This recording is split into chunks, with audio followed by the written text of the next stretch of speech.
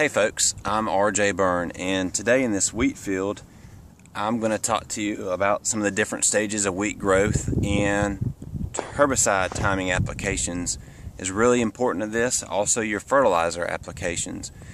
So for example, I want to check this field and see if we are in the jointing phase, and when we get to the jointing phase, that means that we need to start thinking, do we have our herbicide application out? Is our nitrogen out? And I know this year here in 2014 has been very difficult in South Carolina. We've had a lot of wet weather, can't get in the field, and cold weather. So this wheat crop is a little bit behind, but let's talk to you about how to determine if your wheat is in the jointing stage or not. Alright, so one easy way to do is find your main stem. So pull back tillers, find your main stem, and just feel on the wheat. And what you do is you start at the base, at the soil here, and you start feeling if you've got a hollow stem, and then a hard point, which will be the growing point, and then a hollow stem. So for example, this main stem here, I pulled up, it's hard down here, but it's hollow up above. So that means that this growing point is still down below towards the soil line, and it has not started to reach the jointing phase. Now this wheat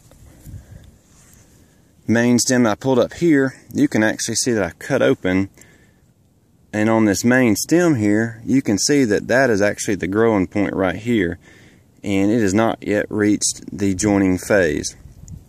So for example, products like PowerFlex and even 2,4-D, we want to spray, especially 2,4-D, you want to spray before this growing point gets above ground, so still in the tillering phase. But like PowerFlex, we want to spray before this growing point hits the first joint, and that's very important.